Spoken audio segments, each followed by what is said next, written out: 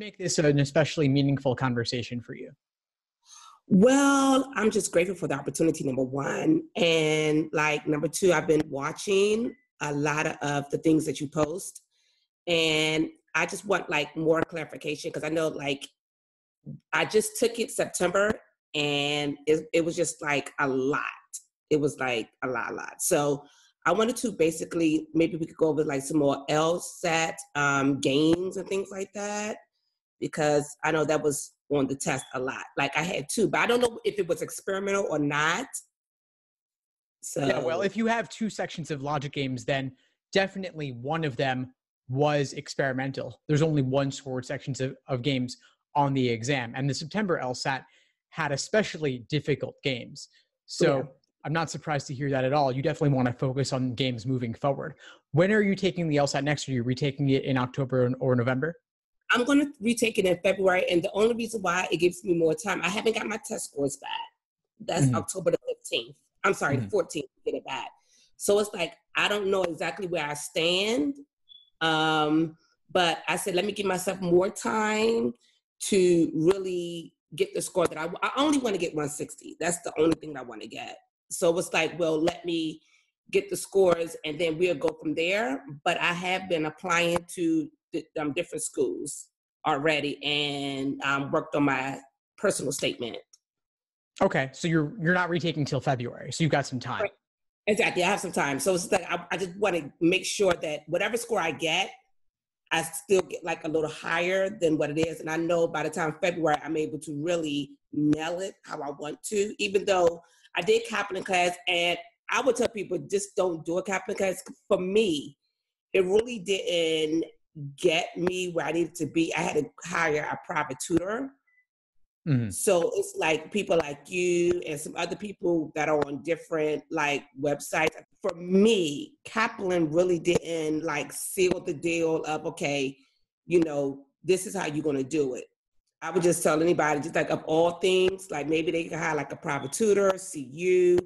But for me, Kaplan didn't really do anything but confused me even more.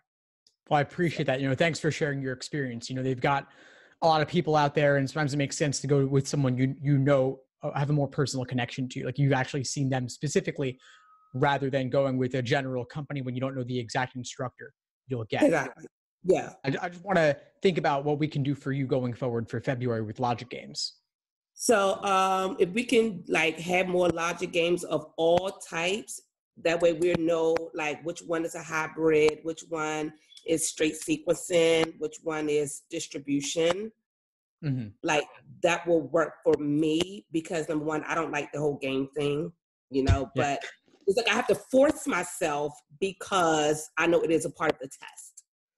So it's like, okay, well, what can we do to help students to realize, okay, this is a distribution, I know it's like only like 1 minute a question, but how can we like actually get it and see it?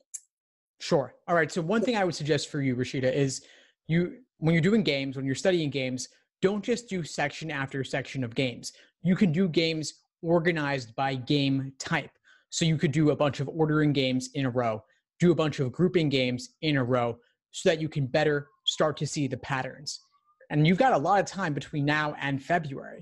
You've got 4 months. You could make anything happen. And there are nearly 100 released LSAT exams. Multiply that by 4 for the 4 games in each exam, you have nearly 400 games you could potentially study. Now, I know you said that you don't like games, but I would encourage you over the next few months, try to change your mindset around them, because the people who do best on games, they find a way to like them. They find a way to appreciate them. You'll do better on it if you like it and can find at least some satisfaction in it. Okay. And then another thing, like with the long paragraph, like it's just mind-boggling sometimes because it's like, okay, we have to read all of this and get it done with like in a minute. How can we go about finding the answer that you need immediately? Like, how can I, pinhole on where I can find the main idea? Because sometimes it's not in the first passage. Sometimes it may be in the third or fourth. So how can we go about spending a lot of time for us reading and get to the questions immediately? Right. I hear what you're saying. So we're looking for what's the main point? What's the main idea? where does it appear in the passage? And oftentimes it does relate to the author's opinion.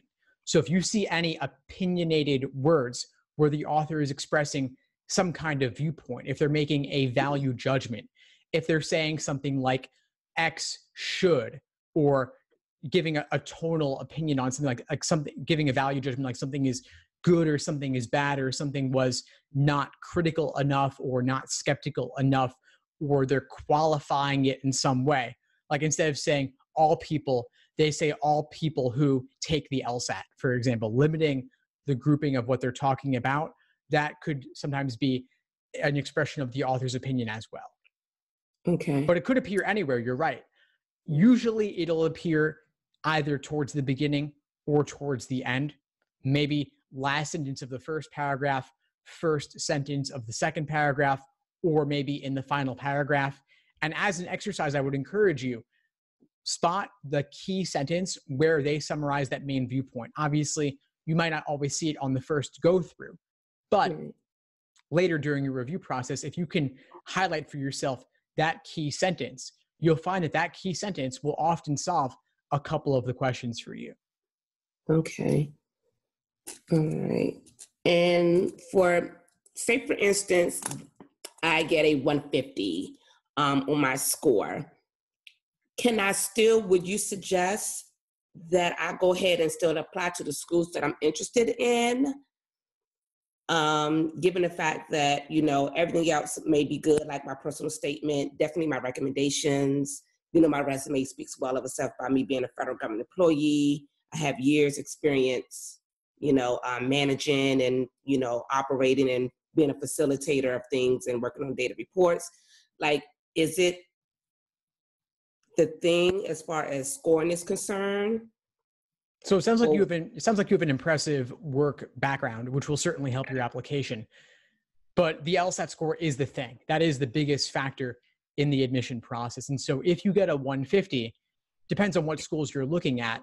If 150 is significantly below the median of accepted students from previous cycles, then you might be better off waiting. And I know you said you're applying already even before you take in February. Given that, are you considering applying next fall if this cycle doesn't happen for you? Absolutely. Absolutely. If this cycle doesn't happen for me, then I will go ahead and apply for the next. Cool. You know, given the fact that since February, you know, my scores will be different than what I've taken in September. Right. So it was just the fact that I wanted to meet the deadline for the JD applications. Right. I see. Okay. So in that case, if you would apply next cycle as well, then February is not your last opportunity to take the LSAT. You've got 4 months. You can make a lot happen. And I certainly hope you do better than 150. I hope you get your 160. If you don't, though, you could still retake it in the summer or in the fall and potentially score higher. So this is not your last chance. Right. Correct. All right. Yeah. It was just basically like the gaming thing of how can we look and see, okay, this is a strict sequencing. I mean, it was just like rough. It was really, really rough. So just wasn't sure of, you know, how can I go about looking at it? And I know I have to start liking it in order for me to, you know, get the points that I need to get. Yeah. Yeah. So on my website, LSAT blog, I actually have categorizations of the vast majority of released LSAT logic games. So they are organized by game type. And so if you want to get better at spotting what's ordering, what's grouping, what's matching, things of that nature, I have it all laid out for you so that you can do a bunch of one type, see the connections between them. Then when you look at a new game, you'll be able to better relate it to one of those specific categories. Okay. I would definitely look on your website for that. And with the, and also with the assumption questions and things like that, like with the long paragraph, I should just keep playing around with it. That way I can find my main idea and what everything actually means with the passages. So for the reading comprehension, I would suggest definitely for each passage, find the key sentence where they summarize the main idea, where they summarize the author's opinion. Because there are patterns in the ways they express that. And it's obviously harder in reading comp because language is vast and complex, right? There's a lot of ways to describe things. And so it's your job to hunt and find that key sentence. And it's a matter of practice. That's all it is.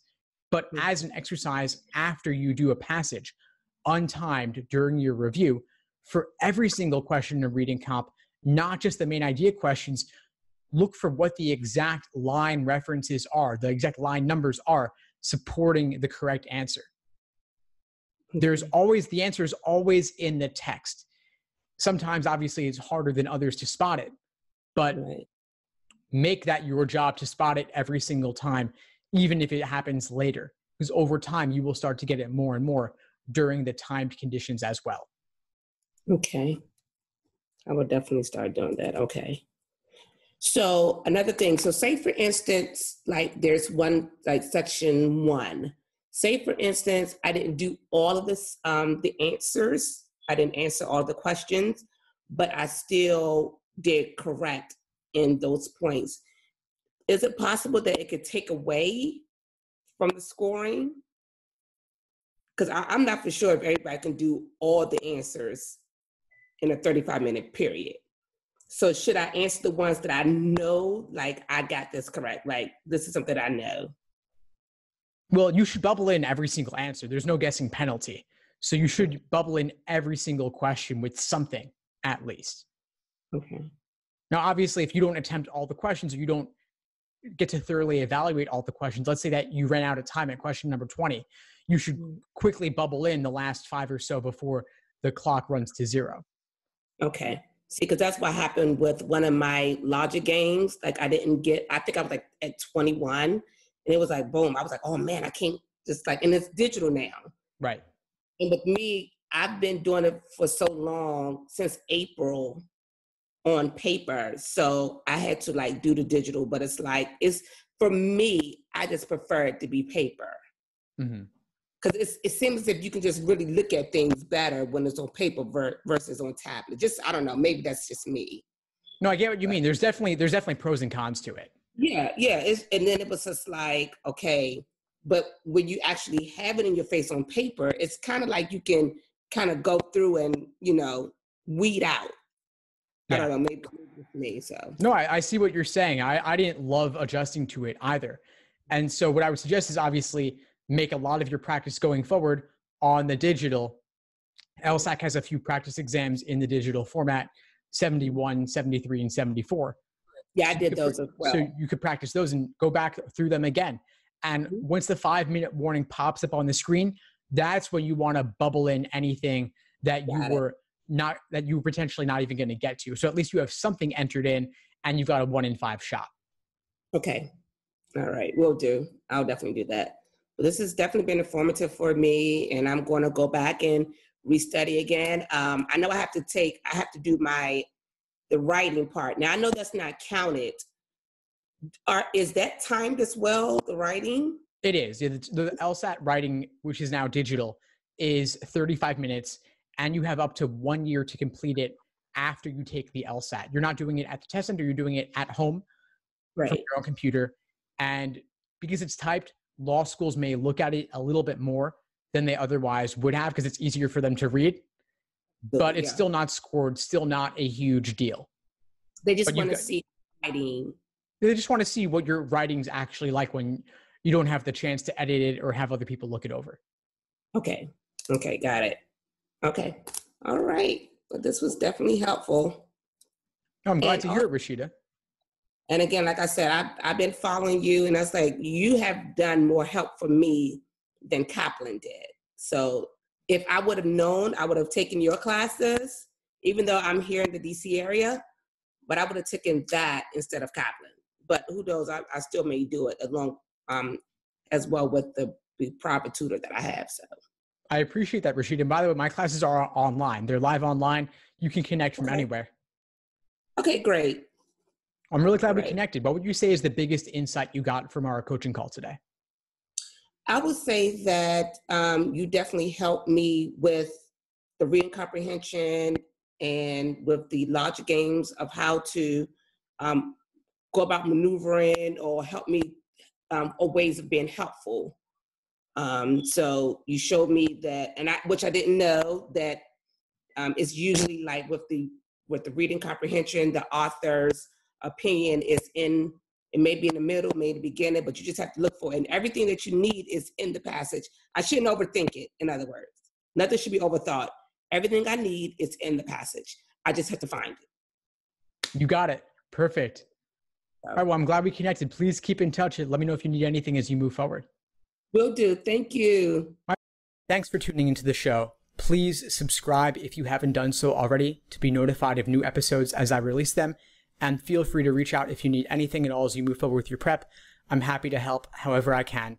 In the meantime, I wish you all the best and take care.